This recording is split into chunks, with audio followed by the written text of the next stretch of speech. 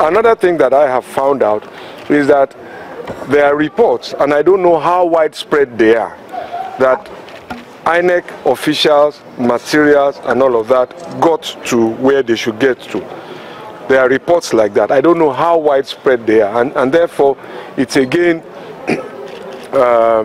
perhaps early to make a conclusion. Conclusions must be based on facts, and you must assess the facts in a whole.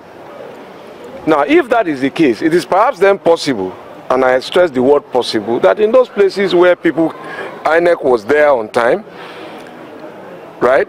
In those places, people may have accredited long before you and I came, and that perhaps what we were used to, long queues, that we did not see in those places, and I stress that word, in those places, because we don't know how widespread it is, right?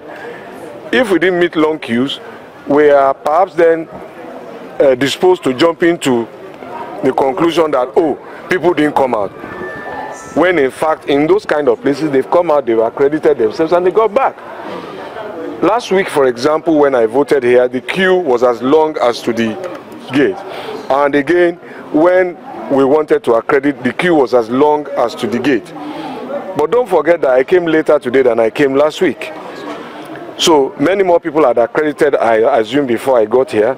And if it was the case in this polling unit, I don't know that you will know that they were here on time. It's possible then that by the time I came, if you didn't see a crowd, that is not conclusive that people turned out or didn't turn out.